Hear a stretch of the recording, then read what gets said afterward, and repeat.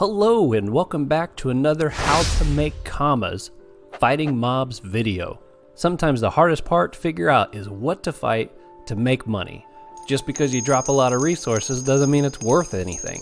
Well, hang on, because that's what this video is for. This video is going to show you where to spend your time and your effort to level and to get the most bang for your buck. What resources can I drop from the enemies that sell in the market for the most money? This video is going to be part 2 of the Astrub area. In my last video we covered areas levels 10 through 15. In this one we're going to be looking at level 20 areas because there are quite a few here. This is Astrub right here. Over here is the Astrub Forest. Up here, this is the Gobble area, Astrub Tanella. We've got the Astrub Quarry over here to the right. And then you can't see it here, but you can go under the city to the Astrub Sewers.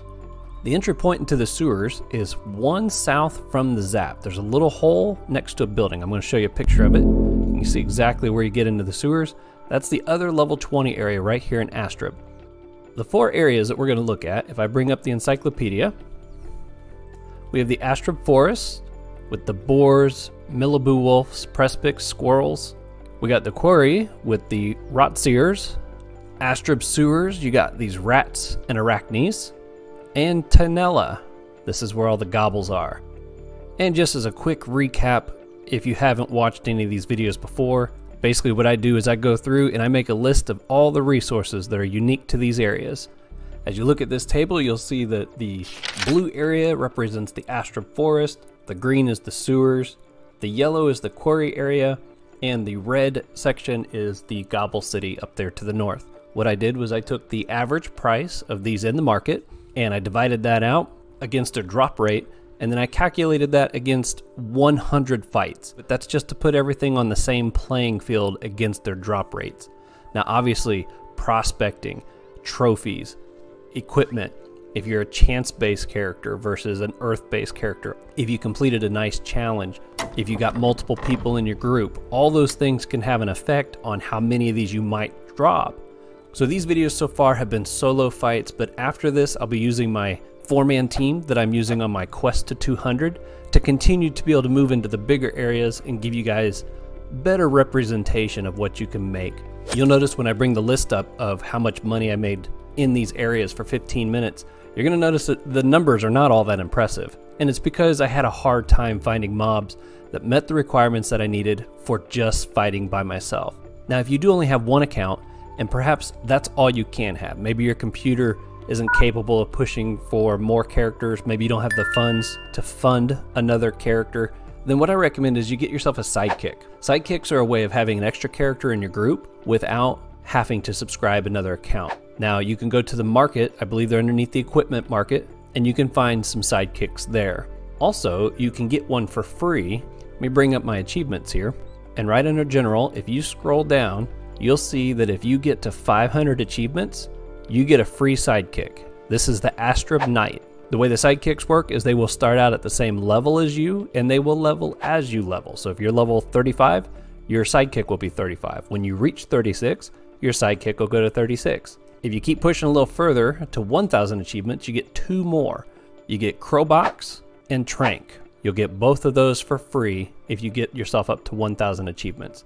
Okay, now I'm going to go over the results. The first area I went to was the Astrub Forest, and here you want to fight the boars and the squirrels. What you're trying to get are boar snouts and squirrel fabrics. Now the snouts have almost a 50% chance of dropping. It's a 44% chance of drop rate. The fabrics only have less than a 5% chance of dropping. So you don't want to be chasing the squirrels, you want to go after the boars. If you find a group that have both boars and squirrels, then it's a good fight to go for just for the fact that you might drop one of this fabric. Now I feel like the mobs up here are pretty easy. The prespix are kind of the tricky ones because they can turn invisible. But aside from that, you can stand your ground against these guys pretty easy. Just make sure that you keep your distance from the boars because they got some pretty serious pushback damage they can put on you. I tried to stick to groups of 1 to 2. I did a couple at mob of 3. Again, with a craw, I'm able to keep my distance pretty good. Now, if you're in good gear, if you're over the level cap, if you're a tanky class, you might be able to go toe-to-toe with 3 or 4, maybe even 5 of these things. But in 15 minutes, I was able to do 17 fights. Now, out of all these areas that I'm going to show you, that was the highest I was able to get. That was the closest I was able to get to some of my previous videos. 17 fights in 15 minutes. But 15 minutes, I only dropped 7 snouts and I dropped 0 fabrics. That gave me a total comma drop of just over 3,000 commas. May not have a whole lot of commas, but it did have really good XP. The second area I went to was the Astrub sewers. Now this area was probably the trickiest because the maps are very small. I'm a craw and I need to keep my distance. Not to mention my character, she doesn't really have a whole lot of health, so she can't take too many hits. So I had to keep the groups between 1 to 2. If you are a tank class, if you're a class that can steal health when you do damage, you could do a whole lot better down here, especially since the mobs tend to stay really close to you. The other tricky thing about this is it's a very small area. You'll probably even notice in the video that I'm kind of running just the same circle over and over.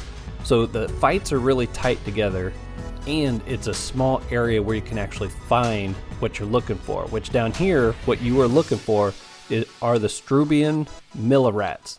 So that's something you got to consider when you come down here is, do you have a group or are you able to take on large mobs? If you can't fight those rats, none of the other ones have anything that's worth very much.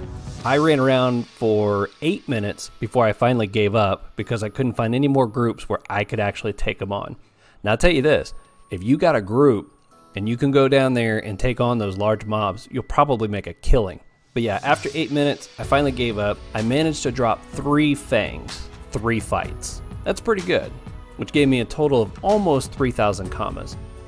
Now the last place that I went to was the quarry. The quarry is near the top of the list, not because their items are worth a lot, but because there's 3 different characters that drop at a decent rate. What I noticed was a lot of these areas in the level 20s here in Astrub, their resources don't have a whole lot of value to them, and that's probably because it's all free to play area, and once you get into those upper levels, this is where a lot of people that aren't subscribed are going to spend their time trying to level. So those are going to really drive down the value of a lot of these resources. In the quarry, you can fight 3 of the 4 creatures to get decent drops. Each of their items drop at about 200 commas apiece. The Sherpier helmet, the 12 fingers ear, and the Hamry's glove. I stuck primarily to groups of 1 and 2, and I did start doing groups of 3 on maps that were really large. But over here, in 15 minutes, I was able to do 9 fights. In those 9 fights, I managed to drop 5 of the helmets, 4 of the ears, and 4 of the gloves, giving me a total of a little over 2,500 commas.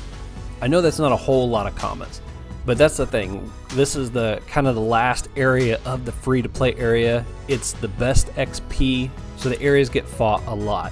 Honestly, if you're needing commas and you don't need XP, I'd watch my Incarnum video and I'd shoot up there and you're going to make probably at least 2, maybe 3 or 4 times as many commas as you would down here, just because it doesn't get fought as much. Or watch my first video on areas to fight in Astrub, because actually the lower leveled areas, they tend to be worth more because you can fight bigger mobs and people don't typically want to keep fighting the lower level things. They want to move on to bigger XP. Alright, now I got some tips for you. If you're going to go fight in the Rotsier area, all of them over there have a 1% chance of dropping a bag of beans. Those bag of beans will sell for about 5,000 commas a piece in the market. If you head down into the sewers and you're going to be fighting those Strubian Millerats, those things have about a 5% chance of dropping what's called a Strubian Millerat slice. But if you have access to a level 32 tailor, you can craft what's called a cape rice. I know that sounds like a funny name. You'll have to go to the market and buy the other 2 resources you have. Unless you are fighting Rotsiers also, you'll have 2 of the 3 resources needed to make this.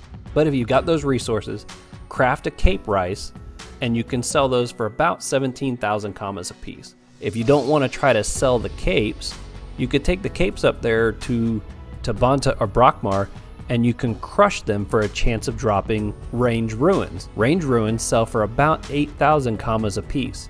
Now that's half the price of the cape itself, but ruins tend to sell very quickly.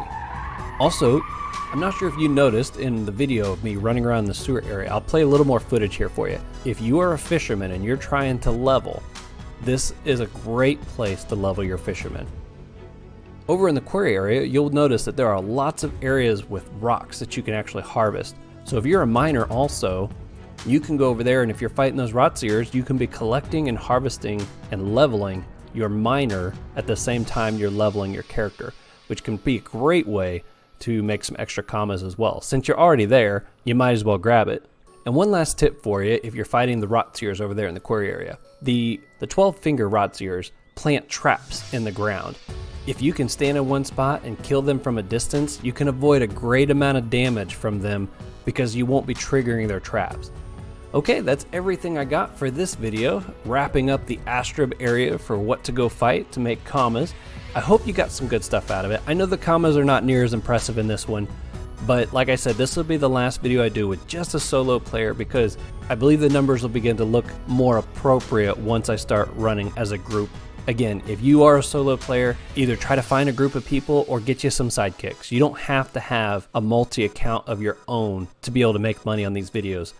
My plans for the next video are going to be to cover areas that are around level 30, being the Astrub Cemetery. I'm going to go down a little further south into the Ingali's Fields, Bruce Bulger's Clearing, and the Amakna Cemetery. So that's it.